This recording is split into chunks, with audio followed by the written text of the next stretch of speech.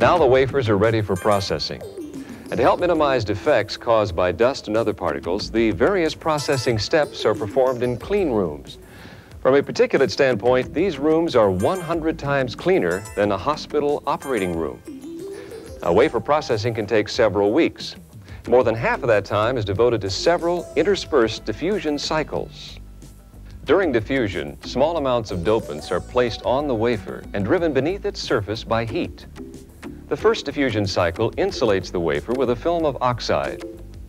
After that, the wafer takes its first trip through photoresist, a procedure that determines the wafer's diffusion pattern or geometry. Photoresist is a light-sensitive liquid that hardens when exposed to ultraviolet light, so yellow light is used in some areas to prevent unwanted exposure of partially processed wafers. Photoresist is spun evenly on the wafer's surface. Then the wafer is soft-baked before it enters in a liner where it's placed under a mask containing the first or lowest layer of circuit design.